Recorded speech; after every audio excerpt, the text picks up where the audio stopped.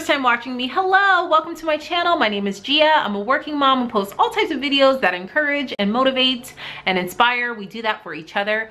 I would love for you to click the subscribe button as well as the bell next to it to become a part of my YouTube family. And for those already subscribed, welcome back.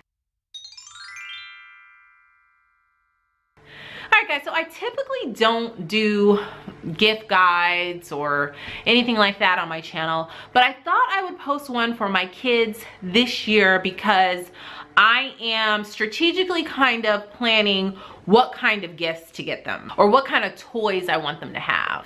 In the past, what we used to do is we'd go to Walmart or Target and we'd take different pictures of things that they would want Santa to get them, and then we would text it to Santa.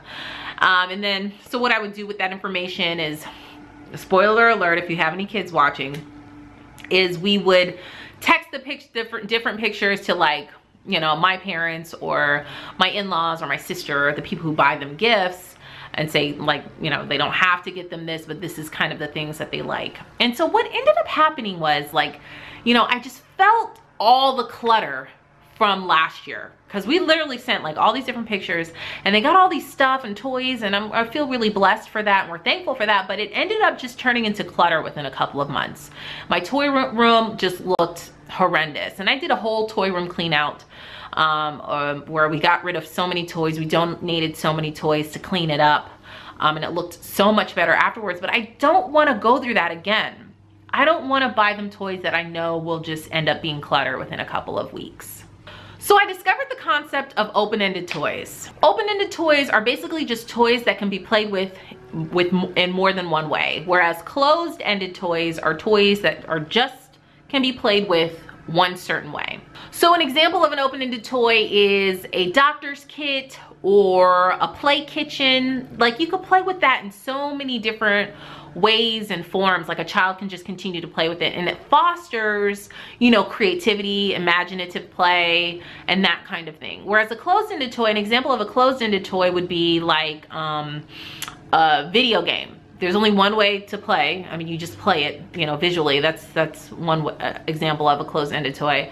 And so what I like about open-ended toys is that, like I said, it fosters creativity. And right now, at the age that my girls are in, which are 5, almost 6, and 3, I really want to foster the creative part of their brain to really let creativity set in. And it's really important that that part of their brain is stimulated. So I've come up with a very small list of some open-ended toys that I think would be great for girls or boys my kids' age. So the first is butterfly wings.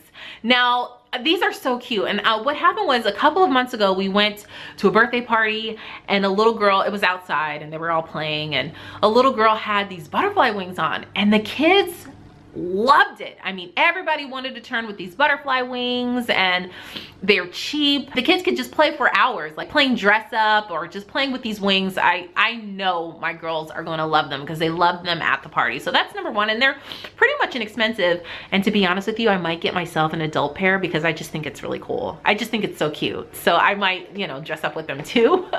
But yeah, that's on Amazon. I'll leave a link for that down below. The second is a balance beam. Now, my parents got the girls a balance beam, and it stays at their house for them to like play on. It's super low to the ground. So I was thinking about getting one for our house. I know IKEA has a really nice one. You can get one off of Amazon. I think the one that my parents have is like 50 or 60 bucks. And it's good because right now the girls are in gymnastics and they absolutely love it. And I think it's great physical play. They could play with their dolls on it and all that kind of stuff. And I like the one at my parents because it just collapses and you can put it away.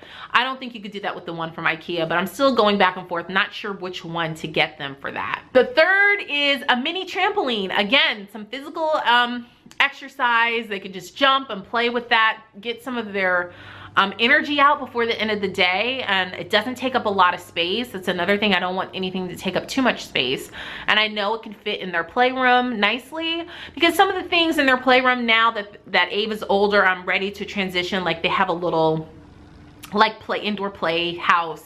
indoor outdoor playhouse in there. I think I'm going to take that down to have more room for physical activity, like the mini trampoline and the balance beam.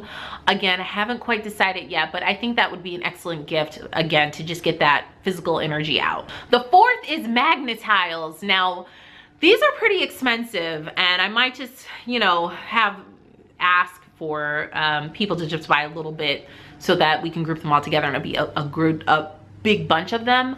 But these are great for just building. I mean, if you don't want to spend so much on Magnatiles, you can always just do Legos or Mega Blocks or anything like that, and let them build what they want to build, you know, instead of following the directions of some of the Legos. Like last year I bought Zara some Lego friends, the girls, they're like 4 girls Lego friends, and I bought her some of those to build together. And what I found myself doing was I was building it and I was taking joy in building it, where she was kind of like bored because I had to read the directions and stuff. So I wanted something where I know she can just creatively build whatever she wants to build. And Magnatiles is great with that. They connect together through, I think, magnets, and it's really pretty visually to look at. So I think both of them would really enjoy that.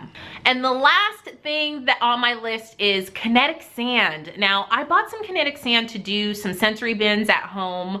And I'll insert a clip here, and the girls loved it. And what I love about it is there's no cleanup. I mean, it's not like there's sand everywhere. It's kinetic, so it, like, I don't know, it stays together somehow, but you can mold it and shape it to whatever you want it to be.